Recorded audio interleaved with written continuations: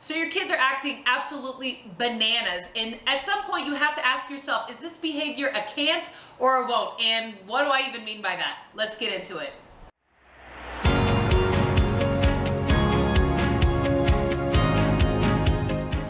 Hello, my name is Lauren, and this channel is called Lauren Fosters, where we talk about all things foster care and adoption related. As always, these videos are coming from the perspective of not only me being former foster youth myself, but also being a foster and adoptive mom. I have 10 kiddos, 6 of whom I adopted out of the foster care system. I'm by no means a mental health expert, other than the fact that I've walked down this road with each of my kids. It's something that I've had to deal with and struggle with in my life.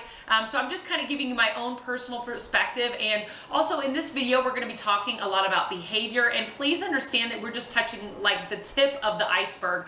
This is a huge, complicated, vast conversation with a lot of elements involved. So we're just going to touch on one little aspect of it, but when I could kind of narrow things down to something I like to call can'ts and won'ts, it really kind of opened the door to simplify my thought process when I was dealing with my children's behaviors. So hopefully it does that for you as well. When we go through this discussion, you'll kind of see, okay, maybe I can break it down a little for myself so it doesn't feel so overwhelming. Because I know as a foster parent, as an adoptive parent, this is a really hard walk that we choose. It's not an easy walk. And look, this is a conversation that might be for biological parents even. Maybe this is a conversation for even people you're dealing with day to day, your spouse even. I've had to ask that question, the can'ts and won'ts question, even about my own spouse, or even about myself, even to myself. Is this a can't or is this a won't? And if you're saying, Lauren, just get to it, what's this can't or won't? We'll get into that right now. But real quick, I do want to say, if you are new here, welcome. It is so nice to have you as part of our community. Please hit the like button, please hit the subscribe button, and be part of our conversation. We love to have you here. You're welcome to comment down below and share your story. I'd love to hear it. I do read the comments, and so yeah, welcome. Anyway, let's get into can'ts and won'ts, and here's what I mean by that. Okay, so I'm not going to get too big into the science of brain development and chemicals and that kind of thing, because once again, I'm not a mental health professional, and I do think those resources are out there if you want to look into them. But when we think about the brain, we kind of think, okay, this is the way I've always described it. Like when we're in the front of our brain, we're living life, we're focused, we're kind of our true, calm, normal self. We're in a place where we can learn. We're in a place where we can take in information. We're in a place where we can reason, right? This is our calm place to be.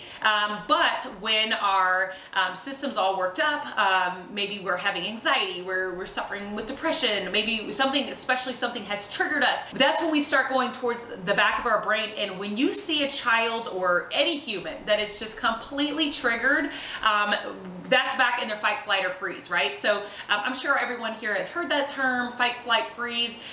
So typically if something's triggering us, you'll see people get really agitated. You might see a kid almost seem angry, maybe weepy or sad, or they might just freeze in their track. They may look like a deer caught in the headlights. So that's what I mean by fight, flight, or freeze. And here's the deal. When a child, and I'm gonna keep saying when a child, but once again, this is across the board. This could be your coworker, your husband. You might want to try to recognize this within yourself. When something has triggered someone and now they're back in fight, flight, or freeze, there's no reasoning with that human being. So, and I see this a lot. Well, my kid didn't do the thing I wanted them to do, so I yelled at them. And then when I yelled at them, they got agitated and they got angry. They just froze. They wouldn't even answer me, and then a punishment ensues. So I'm going to try to kind of get you to think about that just a little bit differently, okay? So let's say you've got a child that is triggered by loud noise, triggered by shame feelings, triggered by getting in trouble in general, fear of failure, whatever, okay? So now you've asked this child to do something. They have not accomplished this task. You start yelling, and that has triggered this child who is now back in fight, flight, or freeze. So all the reactions coming out of that child in that moment are not personal. They're not to you. They're not, I think a lot of times as parents, we go, they're being defiant. They're not yes sirring. They're not looking me in the eyes. And we'll talk about that in just a moment as well. But but they're reacting out of a scared, fearful place. So you're not gonna get this kind of like sound, calm, peaceful reaction that you might be looking for if a child is triggered. And I brought up the eye contact thing because that's another one I see a lot, especially with my kids with ADHD that kind of can't keep their eyes locked in on something, or my kids that are a little triggered by eye contact. Maybe that's something that has been a scary thing in the past for them. Eye contact is not necessarily something I expect. So I try to say, can I see your eyes? Eyes right here. But if my child is all over the place, I have to ask myself, what's the end goal of this conversation? Is that I need them to complete this task? Really what I need them to do is regulate. So I don't expect that eye contact per se, and I think that's a trigger for a lot of us adults. Well, they wouldn't even look me in the eye, but I would venture to say if you look maybe at your own triggers, that could be a trigger for you. And so try not to get triggered when your kids are being triggered, because as the adults, we're their co-regulators. So a child may not know how to regulate themselves. I, as an adult who has had struggles with depression and anxiety in the past, who has my own hang-ups and my own triggers in life, I have learned grounding techniques. I have learned coping techniques and calming techniques. My 8-year-old may not have those abilities yet. My 16-year-old, you know, that's fresh out of foster care may not have those coping skills yet. So those are up to me not only to teach them, but also to kind of emulate for them when they see me get triggered and they see me get worked up. What can I do to calm down? What can I do to ground myself? And I think that's okay for our kids to see that, by the way. I think it's healthy, and I think that your kids need to see that. They need to see how you cope. But what I mean by co-regulators is for my kids that really just don't have it figured out, it might mean me trying to learn my child well enough to know this child has a lovey that is the only thing that calms this child down. I don't mind that my child has a lovey. Maybe my child just needs to walk away from a conversation, which once again for us parents can be such a huge trigger. We're going, why do they need a minute? So I give my kids permission to say, I need a minute. Like, can I just have a minute to like think this through? And I do tell them, I say like, conversation not over. We'll talk about this in the future, but yes, you can walk away. I have one little guy I want to bring up that has to go outside and scream. And I know that sounds crazy and it sounds so inappropriate, but he gets very overwhelmed with math, okay? And so when he's in the middle of some math problems, he just can't figure it out. He just can't figure out. There are times he has to take a deep breath and he goes outside and he just lets a scream out, which I'm sure the neighbors just think we're the weirdest people on the planet. And then he comes back in, takes another deep breath, sits his little self down, and he gets back to work. And you know what? It may not be my favorite coping mechanism, and I would hope that at some point he has some better coping mechanism to replace that with. But right now, if that's the coping mechanism, it's a lot better than chucking the computer across the room or hurting a sibling or saying mean things. So I'll take it. Okay, so now you're probably asking, what does that have to do with can'ts and won'ts? Okay, so let's say we take a behavior. A kid does not want to do their homework, okay? So is this a can't or is this a won't? So is this an I can't do this right now, like I just physically, mentally, emotionally cannot do this right now? Or is this a won't? And a won't would be something like we're looking at it as defiance. Like they just are like, too bad, so sad, I'm not doing that, you can't make me do that, and that's that. So I'm gonna be talking a lot about can'ts, but that's not to say that there aren't won'ts, and that's where you really have to learn your child, because what I don't want to say is assume everything's a can't and then we just let those won'ts fly and then our kids just getting away with murder. Because there are the times that my kids really are showing what could look like a can't moment and it's really just a won't. They just really, really don't want to. So I really have to zone that in. But I will say I've never had my kids try to manipulate and take advantage of that either. I don't say out loud, is this a can't or is this a won't? Although I don't think that verbiage would be inappropriate to say to a child, especially like an older child, a teenager, like, hey buddy, is this a can't or is this a won't? Because if this is a won't, I kind of need you to get down to business. But if this is a can't, let's talk about it. Let's figure out what's the hang up here, what's the wall standing in the way of you getting whatever this is done. So say once again, we're talking about getting that homework done.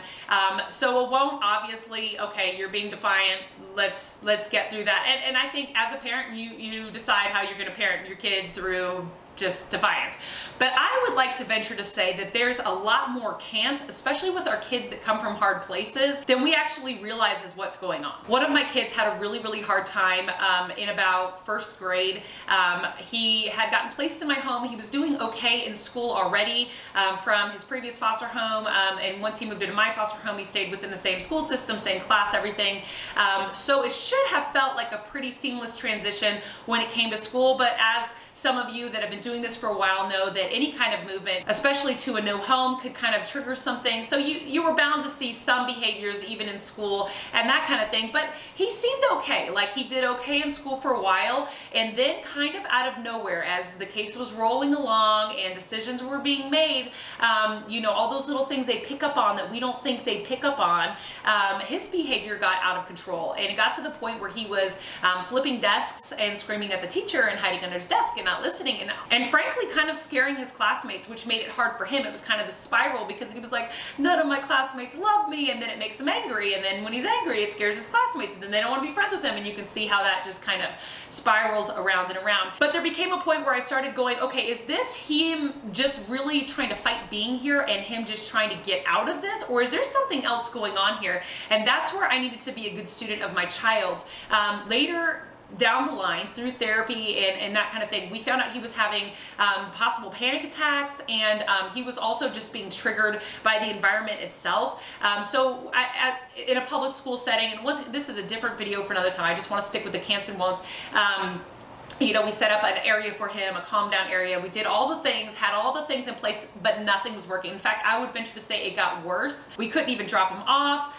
It was hard to get him out of the car without like him wanting to wrestle his way back into the car. And then the people at the school had kind of had it, and they didn't want to get into a wrestling match getting him into the school. So it was kind of this big thing, but that's when it became less of a, this is not a I won't behave, this is an I can't behave. And once it becomes about a can't, that's when it's our responsibility as parents to kind of take a step back and go, whoa, whoa, whoa, whoa, whoa. This isn't about, there's no punishment in the world that's gonna fix a can't, okay? At this point, we're about calming down, we're about regulating, we're about finding out the reason behind the behavior, we're about trying to put systems into place so that this child feels safe. First things first, every child on the planet, every human on the planet needs to feel safe. And unless a child feels safe, they're not gonna ever be truly grounded. And you might be saying, well, why wouldn't my child feel safe? Maybe it's your biological child, maybe it's your spouse, maybe why wouldn't this person feel safe? And there's a number of reasons why a person could not feel safe in the environment they're in. Maybe they feel insecure, maybe something's causing them anxiety. It may have nothing to do with you. It may have to do with the sights and the smells and the sounds, something that reminds them of something that's happened in the past. So no amount of reasoning, no amount of trying to use the front part, the smart part, the calm part of reasoning brain is going to like penetrate when somebody's in a triggered moment. Once somebody is triggered, we're in can't zone. Once we're in can't zone, especially as a parent, it is my job then to co-regulate with my child, try to learn my child well enough to know, hey, what can we do to calm down? And it might take some trial and error to go, okay, maybe this child likes certain oils, or maybe this child once again has a lovey. We have a kid that just can't live without his lovey, but that lovey, I've seen him go from 0 to 60 and then right back down to 0 once that lovey's handed to him. So it could vary per child. Having a punching bag, you know, we have one that we hang out in the garage, and some of our people just need to get some aggression out, you know, but whatever it is, and once again, giving your child permission just to say, you know what, I'm in a can't place right now, and I can't have this conversation, and not taking it personally as a parent, like they're just being disrespectful, they're using this as an excuse to walk away. Once again, that's my own hang-ups, that's my hang-up, that I'm taking this personally, but it's my job as the parent to be the bigger person, go, this isn't about me, this is about something going on with my child. I need them to calm down, but once again, buddy, this conversation's not over, but you are welcome to walk away, calm down, and then we're gonna get back to it. So I guess the question is then, why is the can't and won't thing so important, especially without any like permanent solution? Like with any, whoa, when it's a can't, just do this one thing, and all of a sudden, all your dreams will come true. It's not that simple, but the reason I think it's so important to be able to recognize can'ts and won'ts and just have that simple verbiage in your head and maybe even out of your mouth to your child child, is because I think it takes a lot of the getting defensive and assuming the worst. I think sometimes we assume the worst in our kids, and I think sometimes when we dig a little deeper, we find that it's really like it has nothing to do with us. It's not because our kids are like bad kids necessarily, or trying to like put themselves out there as mean or defiant. Maybe they just are having an extremely hard time regulating themselves. I've had a lot of moments where kids have lashed out and really at me. I hate this, I hate you, door slam, this kind of thing. And once you start peeling back those layers and you go, wait a minute, this is not about me. There's something going on here, and we're gonna figure that out. And no, I don't want my door slammed. No, I don't want my property damaged. And no, I don't want anybody here to get hurt, including the child hurting themselves in the process of, you know, working through these emotions. I don't want those things to happen, so I do need to make sure they're safe first. But then I need to make sure they feel safe and calm, or anything I say is just not gonna resonate at all. Also, I'm just gonna throw this in there, and this is not even on the topic of can or won't. If you're expecting your child to give you a certain answer before walking away from a conversation, please understand that you're kind of setting them up to give you what you want to hear.